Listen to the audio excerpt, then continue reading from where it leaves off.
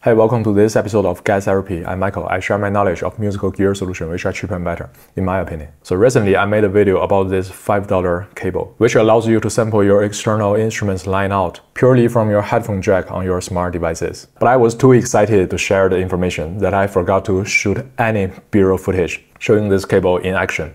So this time I will cover it up. First, I still need to explain how this cable works. So every phone, tablet, or laptop, they all have a headphone jack. No matter if it is 3.5mm or Type-C, they all can send audio signal out and accept microphone signal in. So basically, there is an aux-in port on every smart devices. And I always wanted to use that port to directly sample my external instruments. But you just cannot achieve it with a normal microphone and headphone splitter. It just won't work. There needs to be some sort of conversion to light the mic port to accept the instrument's line out signal. And this cable is exactly doing the conversion work. It has two TRRS tips, routing the audio signal out from this end to the microphone port in to this end, and also routing the output from this port into the microphone port this end. So no matter which direction you plug it, it will always work. I know using microphone port for sampling will only give you mono samples, but to me it's fine, because my guitar, my synths,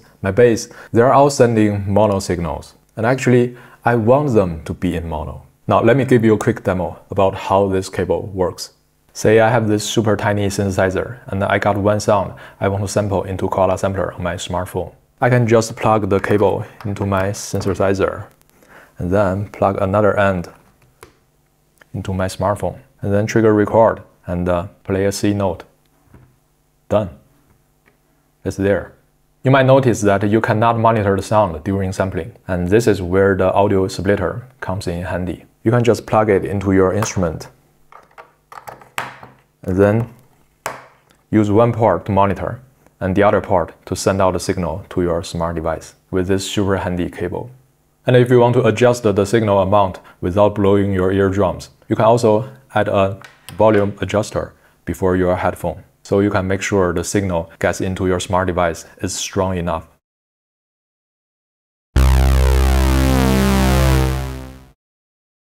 And everything between your instrument and your smart device is this simple. You see, this cable is just a black magic. The aux-in port on our phone has been there since day one, even before the smartphone era. And I still couldn't believe that I have to wait until this day to finally have this cable on hand. And it is only $5 simple. This idea and product might seem outdated, but to me, this idea is revolutionary. Nintendo has been doing the same things on every generation of their handheld and home consoles. It is called 枯萎技术的水平思考.